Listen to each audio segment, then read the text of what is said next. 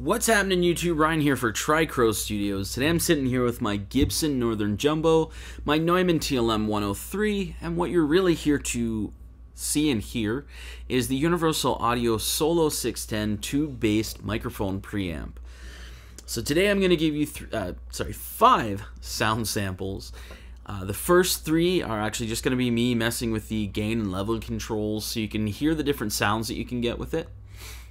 The 4th is going to be me enabling the low cut, so it allows more highs to come through rather than the lows.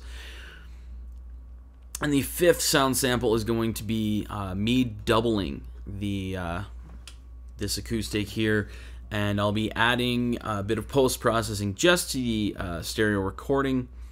I'm going to be adding an Oxford inflator and as well an EMT250 for reverb. Now my signal chain, which we've pretty much already gone through, is the Gibson Northern Jumbo, the Neumann TLM 103. Cable that I'm using is a Studio One Deluxe with Amphenol gold connectors. The preamp obviously is the Universal Audio 610, the Solo 610. And the audio interface that I'm using is a Universal Audio Apollo. I don't know why I said Apollo as opposed to Apollo, but it's an Apollo Duo. Let's go ahead and start the video so you can hear how it sounds.